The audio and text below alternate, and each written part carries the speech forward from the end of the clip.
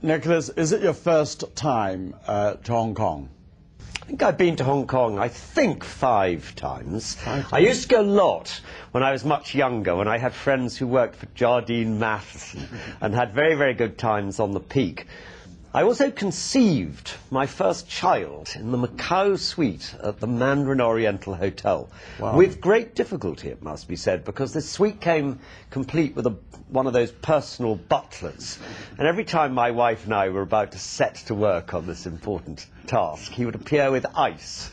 And so we very nearly didn't. But I've got this special connection. Is that incident in any one of your novels? Everything that I do in my life is in every one of my novels. You've written so many novels. I mean, people know you as a publisher. People live in awe because you are the managing director of the great house of Condé Nast. But secretly, you are a novelist, and I think you've written about 7 novels. Isn't that right? It is. I've done, I think, 15 books, but 7 of them were fiction. Exactly. And I'm a little bit of a... you have to have a secret second life, I think, in this world. I don't play golf, so I write on Saturday and Sunday mornings. And my system is to get up very early, before the household is awake, and I write 1,000 words on Saturday and 1,000 words on Sunday. And you actually only have to do that for 2 years, and you've written a very, very thick novel.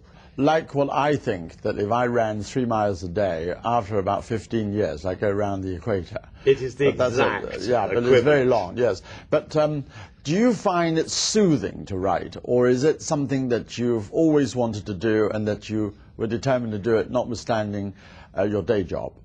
Well, the truth is, I rather like having this parallel life, where you have like a second thing going on in your head, and where you're able to make up and control all the characters in your book. And I think I sometimes wonder, would I like to have written full time? And of course, there is a slight temptation to do that, and I think I could probably have done that. But I like too much the excitement and overexcitement and stimulation of going into a magazine office where I'm surrounded by hundreds of fantastically attractive women. I know in Vogue House, I've never seen so many beautiful girls going in and out, although in this age of sexism, one is not supposed to talk about it. Not only is one not supposed to touch, but one isn't supposed to even look. Oh, and I do sometimes consider myself lucky. I've got friends who went to work in the city, and they work in those big, sweaty dealing rooms with 700 men, all vastly rich. I work in an office where there's about 20 men, mostly who work in the post room, and then 680 you don't want to fancy women. Those. But listen, of the other 7 books that you've written other than your novels, what are they on mostly? I did 2 large non-fiction books. One called The Fashion Conspiracy, which is the only book I've ever written which had the distinction of being the #1 bestseller for 1 week in the Sunday Times. Yes. However, I kept the clipping just to remind myself it happened.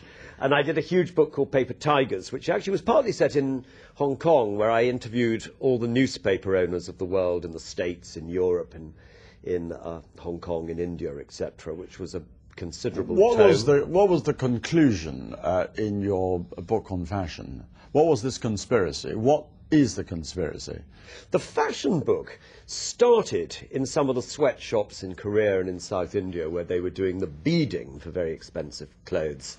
And then it followed the progress of the way that the industry works, and ended up going through all the rich people who buy them, and then ended up in this fantastic dry cleaners which I found in Kuwait, which was full of the most amazing couture clothes that had cost tens of thousands of pounds each, and which the Arab princesses who'd bought them had worn them once, sent them to be cleaned, and never bothered to collect them. And that's where this long journey ended. Well, there it is. But are you looking forward to returning to Hong Kong? When was the last time you were there? I don't think I've been to Hong Kong for 10 years. Oh, you were there after the handover? Yeah, I've been since the handover. Yes. One time, and I think I went about a year after. I'm dying to see it again. I'm hoping it hasn't changed too much, because I liked it like it was before. No, as well, is richer and more prosperous and more vulgar, I suppose. The people of Hong Kong would love to hear your view, I'm sure, not only on writing, but also in the way in which your magazines have suddenly appeared. The Chinese edition of Vogue, the Chinese edition of this and the Chinese edition of that. Do you regard China as a huge market? China for Condé Nast has become, in the last 10 years, an extremely important market. It's going to be one of the big markets for us, along with America and Italy and Britain. The appetite amongst this growing Chinese audience to buy fashion magazines and to take part in the growth of luxury fashion and luxury goods is phenomenal. Do you have a temptation to write a novel about this whole thing, like the parody of one of your colleagues, Miss Anna Wintour in The Devil of the Wears Prada, or whatever it is called? I mean, would there be a Nicholas wears the Gucci or whatever? Well, throughout my entire professional life, I've always flown very, very close to the wind. But I'm not going to fly so close as to write a book with anyone too like Anna Wintour in it. That, I think, would be too much of a suicide mission, even for me. I'm sure that somebody in the audience will ask you about her and ask you about lots of things about the fashion. But I hope that they will also have read, and I'm sure that there are many people who have read your novels, and that they will ask you about your novels. So my final question is this, is that in your novel, is there a overriding theme, and are you working on the latest one, which is slightly different or more or less the same of the same? Well, I like writing and have been writing big multi-character sagas, usually over about 25 to 30 years. I guess they're normally set in what you would call the high life, though not exclusively so. The new one that I'm writing about, the as yet untitled new novel, is like a modern-day version of Vanity Fair, the novel, and has a character rather like Becky Sharp, the priceless Becky Sharp, but a modern-day version. Her name I just named her as one of my fictional characters to want to have dinner with. The dead one, I said Emperor Qianlong and Bertrand Russell, perhaps. But Becky Sharp, definitely. I feel we've both of us had many dinners with modern-day Becky Sharp in our lifetime. She must have been incredibly attractive.